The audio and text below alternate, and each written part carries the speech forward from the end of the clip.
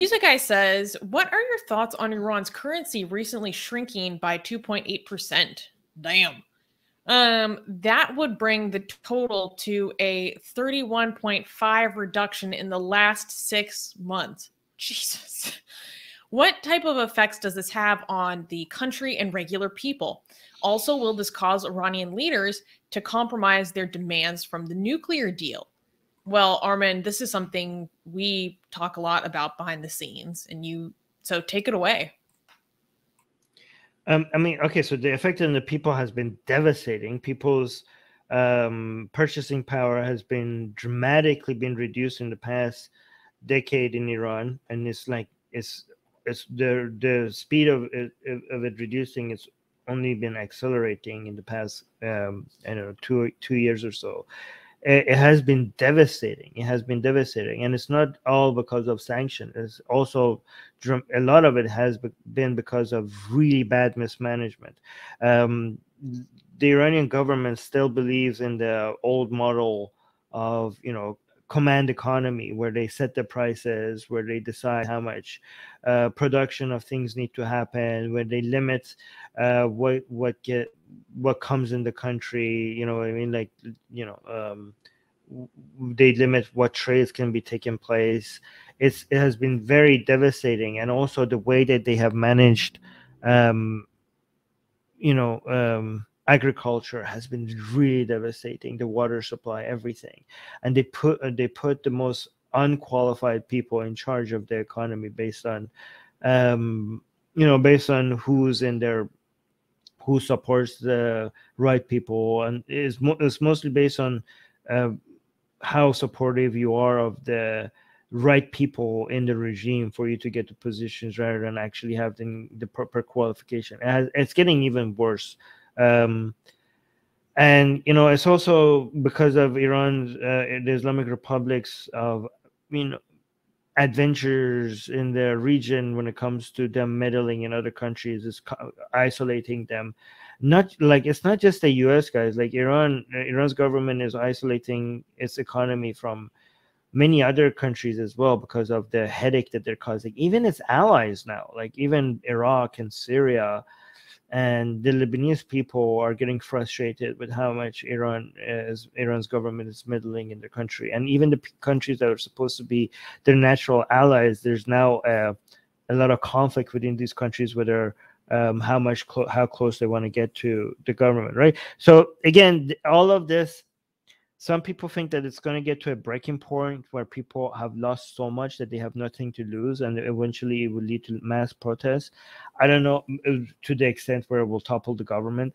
I don't think that is likely. But however, what I've seen recently is that it's becoming so popular in Iran to complain about the economy that now it's turning the, what do you call the fund, the hardliners, right?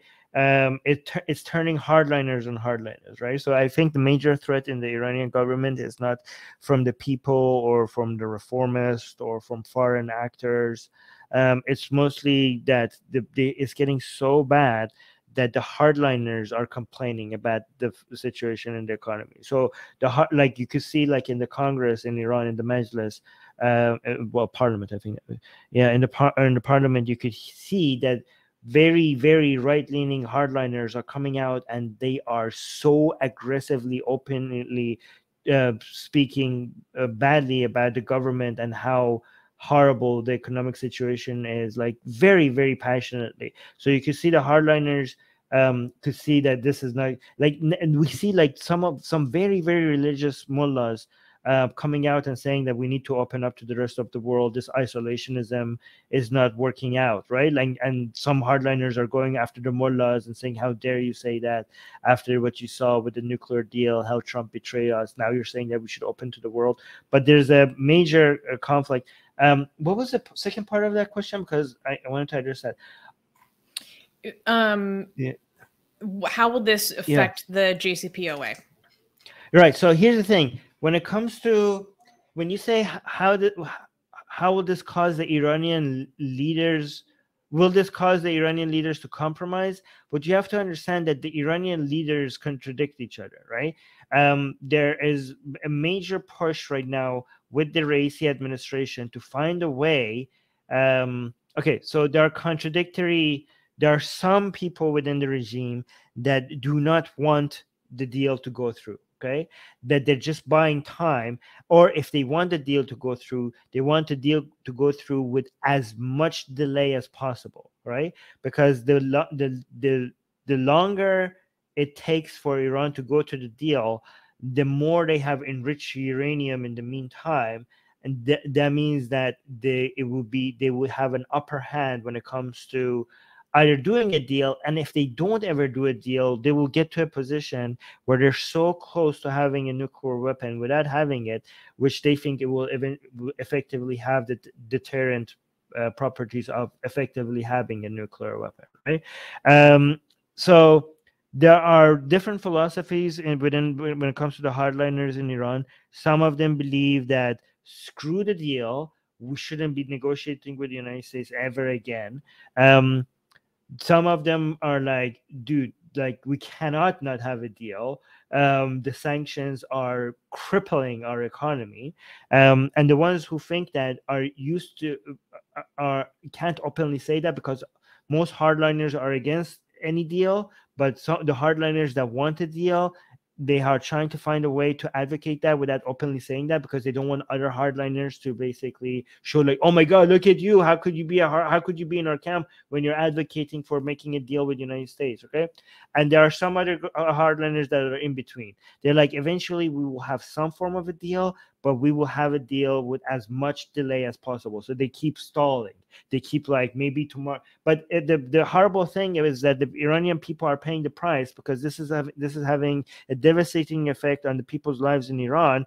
But the Iranian regime, they care more about the nuclear capabilities, because it will ensure that they will stay in power. So they're sacrificing the wealth of their people over something that will guarantee that they maintain the power, they will get to keep ruling over the people. Anyway. And it's such a shame, because Iran has the potential to be an economic powerhouse. And poor Gossam is saying, I should not have watched the stream. I just quit smoking. Yeah. Wait, I wanted to add something else. Oh yeah. People must understand, when they say that, the nuclear, this is not about nuclear energy. This is absolutely about nuclear weapons. Okay. Nothing when it comes to nuclear energy, nothing Iran does when it comes to pursuing nuclear energy makes any economic sense. This is all about having a deterring effect over becoming a powerhouse in the region, right? And having some leverage to pressure the rest of the world to have to deal with Iran. Okay, so, and again, given that this makes no economic sense, all of the economic price that Iran has paid for its nuclear ambitions far outweigh any potential benefits that they could get from nuclear energy.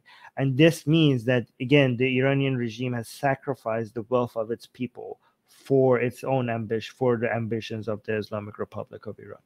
Hey guys, if you're a fan of Blasphemy and Sexy Callie, like me, then you need to be sure to subscribe to our newsletter, link in the description below. Because if you subscribe, we will send you a free copy of our Blasphemous Art ebook. And let me tell you, it is the tastiest blasphemy that you can find anywhere available today. And we are so generous with our blasphemy that we continue to send you more blasphemy every week. So make sure to subscribe, link in the description below.